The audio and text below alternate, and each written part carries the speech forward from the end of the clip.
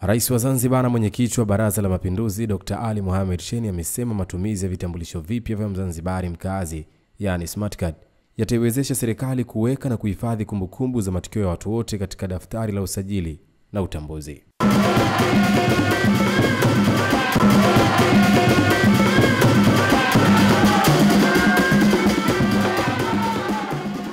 Kwa hivyo leo tumekusanyika hapa katika uzinduzi wa shughuli hizi muhimu wa utoaji kadi mpya za elektroniki kwa ajili ya Mzanzibari mkazi, ili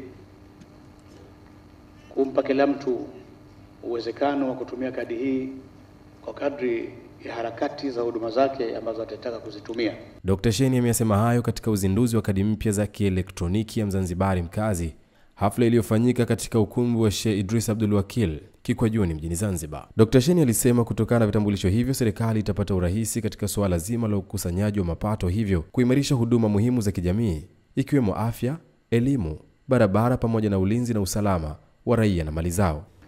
Serikali yetu ili iende lazima kusanya mapato. Wazetu wa ZRB ndio na kazi ya kusanya mapato na TRA. Yote haya yatafanyika kutumia vitambulisho hivi. Rais Dr. Shein alitoa wito kwa wakazi wote wa Zanzibar waliofikia umri wa miaka 18 kwenda kujisajili katika ofisi za wakala wa usajili na matukio ya kijamii zilizopo katika wilaya zote nchini, sambamba na wale ambao bado hawajajiandikisha kufanya hivyo. Aidha, aliwataka watendaji wanaohusika na utayarishaji wa vitambulisho hivyo kuwa makini na waangalifu katika utoaji wake. Katika zoezi hili mjikinge na mambo hayo niliyosema, ili kazi hii ifanyike vizuri, ili lengo la serikali likamilike katika kuwatendea haki wananchi wake.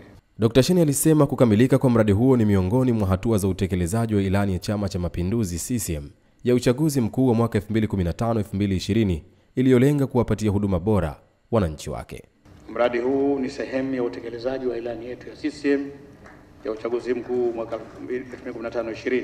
Katika hatua nyingine, Dr. Shein aliwakumbusha wananchi umuhimu wa kutembea na kadi ya utambulisho wa Mzanzibari mkazi mahala popote ndani ya nchi, akibainisha faida kubwa ya jambo hilo. Mapema waziri wa nchi ofisi ya Rais, tawala za mikoa, serikali za mitaa na idara maalumu za SMZ, Haji Omar Kheri, aliwataka wananchi wote wenye sifa za kisheria kufika katika vituo vya usajili vilivyopo kila wilaya nchini. Pia napenda kusisitiza kwa wananchi ambao hawajajiandikisha katika mfumo huu wa kisasa wafike katika vituo vilivyokuwepo katika wilaya zote za visiwa vya Unguja na Pemba kwa hatua ya kuimarisha mfumo wa imarishaji wa taarifa zao kwa wale wenye sifa zilizoelezwa ndani ya sheria. Naye mkurugenzi mtendaji wa wakala wa usajili na matukio ya kijamii Zanzibar, Dr. Hassan Hussein Shaban, alisema ofisi hiyo itaendelea na mikakati ya kusajili na kuwapatia vitambulisho wananchi wote wenye sifa za kisheria.